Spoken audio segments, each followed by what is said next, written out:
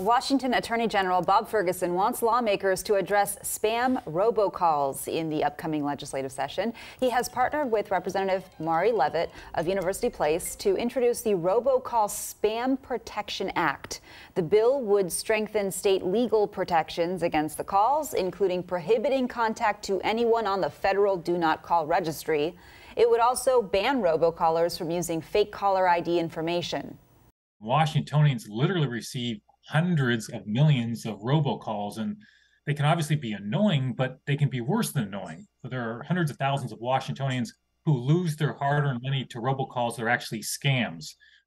The bill would also allow civil lawsuits against phone providers who knowingly allow the spam robocalls. The legislative session begins January 9th.